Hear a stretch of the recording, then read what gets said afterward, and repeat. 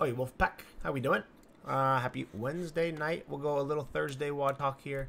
This will be a short one just because it's a little cyclical conditioning. So Thursdays are great days in my opinion because if you're feeling good, you can attack it and get a lot out of the training session. If you're feeling beat up, you can still get a lot out of it, treating it more like a little bit of a recovery day. So we'll kind of go over both ways to achieve this. So you got 5 sets with a partner, 1 working, 1 resting, 6 minutes on, and look at me. What a gentleman. I added a rest for this week. Last week's workout was extremely aggressive without any rest, so I decided I'll put a little rest in so you guys can keep some intensity, get a little bit more out of it, and not die so quickly. Last week's workout was pretty brutal. So 6 on, 1 off. Gonna buy in every round with a 1K row. Be a male partner. If you're a female, it's gonna be 920, I believe.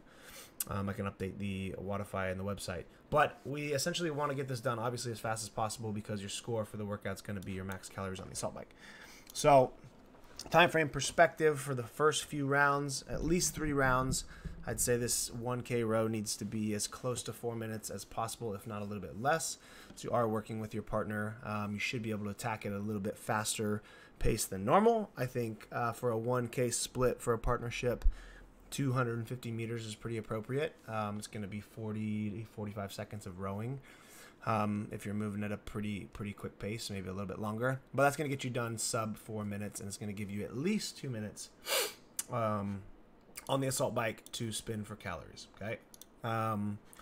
If it's taking us longer than 4 minutes from that first set, I would just cut yourself off at 4 minutes. So even if you don't hit the 1K row, get as many meters as you can in 4 minutes and then move on to the bike. That way you guys actually have an opportunity to switch a couple times on the bike here at about a 30-second split. So I think 30 seconds on a bike after a row is plenty. You can usually ramp it up pretty good for 10 seconds, kind of hold as much as you can, and then as we get fatigued, it seems to slow down around the 30-second marker. So that would be my recommendation, splitting it into 4 sets on the rower and then hopefully having around 4 sets on the assault bike. That's going to give you the most time and save the most energy to get as many calories on the bike. Okay, if you were looking for a recovery day, even if you come in and do it solo, I would still just cap yourself at 4. So even if you have a partner, you guys are just like trying to cruise and recover a little bit, flesh the body. I would do a minute row each, so minute for 4 minutes, and then move on to the assault bike. And you could even do a minute of assault bike just at a light to moderate pace, and then switch.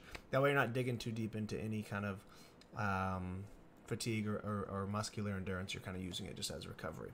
Okay, if you're doing it solo, you could even go minute on, minute off, minute on, minute off, and then I would bike for 2 minutes at the end at a slow pace and just work on like recovery breathing, try to flush some of that gunk out of your system.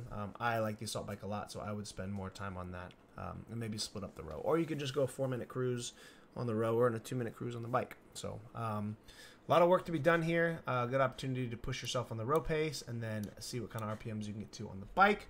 However, it is 5 sets, so you got to take that into play when you're pacing, because you don't want to burn out by set 3 and then lose the intensity on 4 and 5. So pick a pace you know you can hold on the rower every round. It's going to slow down.